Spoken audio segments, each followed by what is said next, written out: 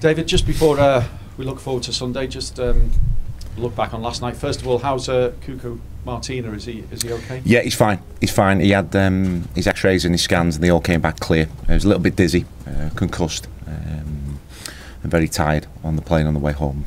So he's fine. You know, we managed to get him back to us, and he travelled home with us. So he's all fine. He'll probably be out for a couple of weeks now, as precaution. But he was in great hands last night, and you know, all the doctors and medics looked after him really well, and we thank them for that. And thankfully, he's fine. Unfortunately, a third defeat for you, David, out of the Europa League now. The mood can't have been great on the plane home last night. How hard is your job now to actually lift them for this massive game that you've got on Sunday? Well, yeah, everybody was disappointed, and rightly so. You should be disappointed. Everybody, you know, we wanted to go there, win the game for our fans, and you know, to have 3,000-4,000 Everton fans to travel over there, it hurts. It hurts me because I'm one of them. So I'm devastated for them. But it's my job to pick the team up. It's my job to pick a team. It's my job to get everybody going again. I don't like dismissing games, but because of the short space of time that we have to the next game, we have to put that behind us and come together again to win on Sunday. So it was a case of needs must last night for you in terms of the way you selected the side?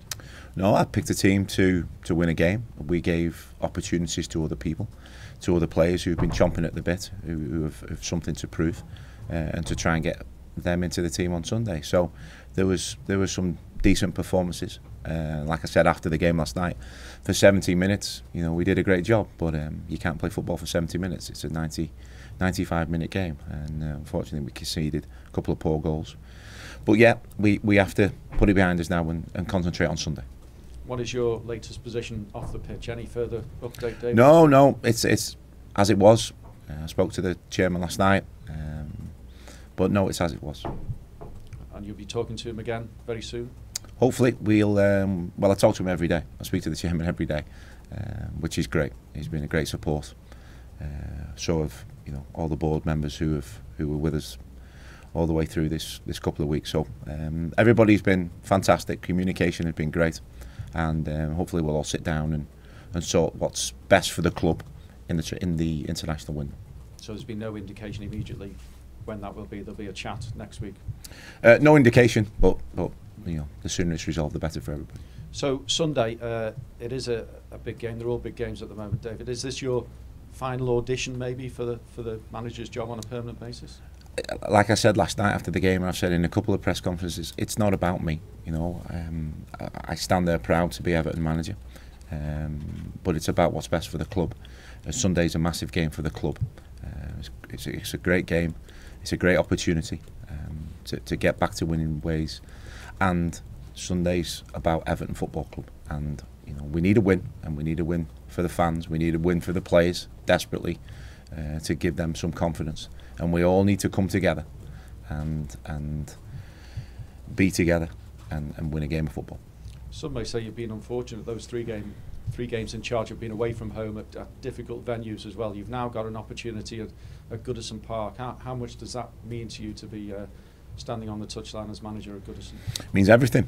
It'd be great to get back to Goodison Park. 3 tough away games, but you know, you play the cards that you dealt, and certainly, you know, you won't find me complaining or moaning about difficult fixtures. Be great to get back to Goodison, and I can't wait to stand there in front of 40,000 Evertonians who I know will get behind everybody on Sunday afternoon. How do you make it a difficult place again for the opposition to get a result? Well, we stick together, and that includes the fans as well. We stick together. The players have got to play on the front foot. You know, they're well aware of what's needed at Goodison, and if they're not, I'll certainly be reminding them of what is needed at Goodison. But you know, in moments in the game, we all need to stick together, and we need to try and play with freedom and positivity, and that's my job to instil that in the players. Can we expect to see some of those senior players that didn't make the trip to France back on Sunday? Well, all those senior players will be available for the game. Is Michael Keane anywhere near fit? He trained yesterday. He's going to train this afternoon with us, and we'll see how he comes through this afternoon's session. But fingers crossed, he should be okay. And what have you made of Watford this season? I think they've been terrific. I think they've performed really well. They're a strong, powerful team, and you know it'll be a tough game on Sunday. But I'd like us to concentrate on what we do. We will respect them as we would normally do, and they've had a great start to the season. But when you've got 40,000 Evertonians behind you, you're playing, hopefully, with that confidence that they will bring to us. Is it a reflection on how well they've done that their manager's even been linked with this position here at Everton? Well, I wouldn't know whether he's been linked or not because I haven't had time to see that. But they certainly started well, and if that's the case, that's the case. Just one final one away from the game, David. You gave a 9-year-old boy recently the most wonderful day out at Finch Farm imaginable after he wrote a letter to the chairman, I believe, stating that he wanted to be a football manager, and despite everything that had gone on, I think he was due here a couple of days after Koeman was sacked and wanted to cancel it, but you said no, come on in, we'll do the day for you. This is a reflection really on what it means to be an Evertonian, what the football club can actually do in these sort of circumstances. Yeah, a wonderful story. Young Matthew, he wrote a letter to the chairman and that got passed on to myself, and he wanted to be a manager, so we invited him in. He came in, had his breakfast with the players, he watched training, and then I spent about half an hour with him. Might have been even longer actually because he had about 50 questions for me, and he was a delight.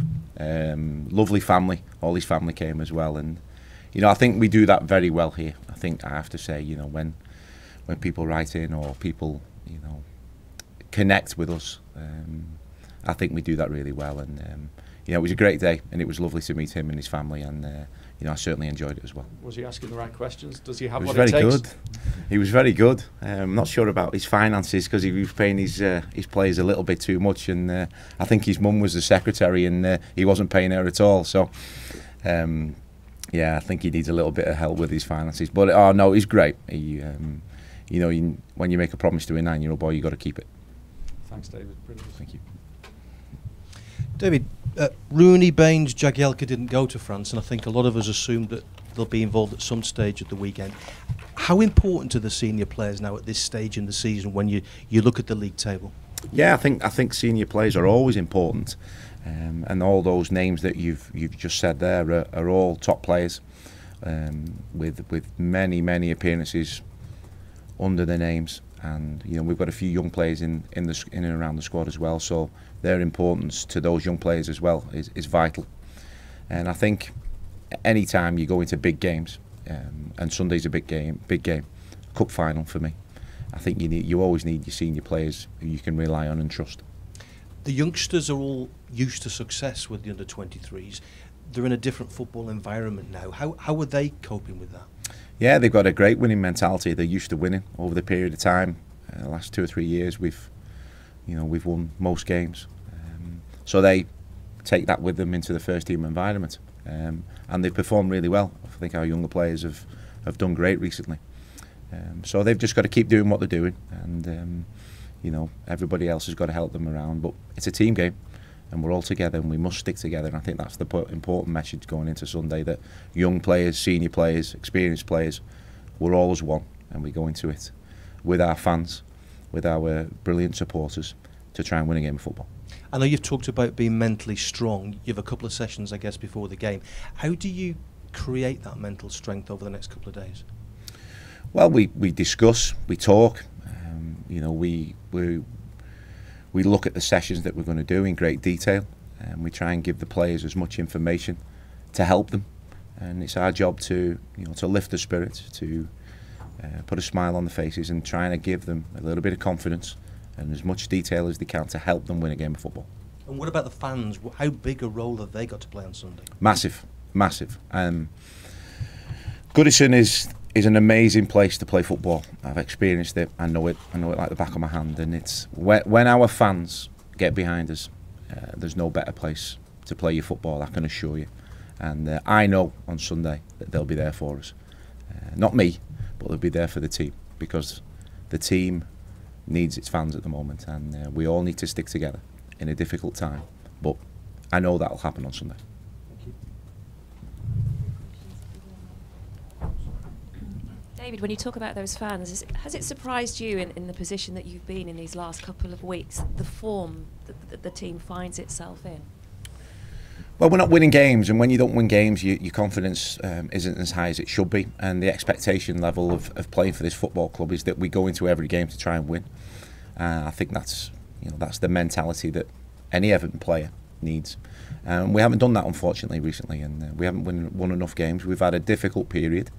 That's not making excuses. We've had a difficult run of games, be it at the start of the season as well. So we need to just gather stock, come together, win a couple of games quickly, because my experience playing in the Premier League tells me that you can go and win a couple of games and all of a sudden be in the top 10.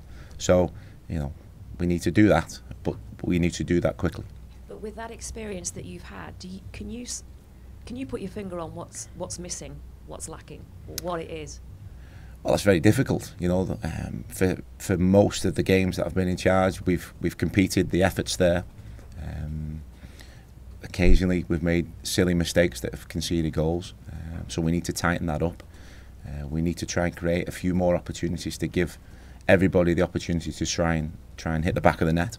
So it's a little bit of everything, and you try and help, and you try and tweak that as best you can, and you try and pick the right team and the right individuals for the next game, because all that matters is winning the next game. And certainly when you play for this club, you've got to have the mentality of winning every game. And I know you say it's not about you, and you're going to have talks over the international break as well to see what the future holds here in terms of going forward. What kind of reassurances have the chairman given to you, and do you expect to be facing us all here after the international break? I don't know is the honest answer. I don't know. But what I do know is that when the chairman and the owner and the board come together, they'll make a decision what they think is right for the football club, and I'll accept that, whatever that may be. If it's me, great. If it's somebody else who can help the team do better and to climb up the table and start winning games, fantastic. So whatever will be, and we will all accept that, because we all want what's right for this club.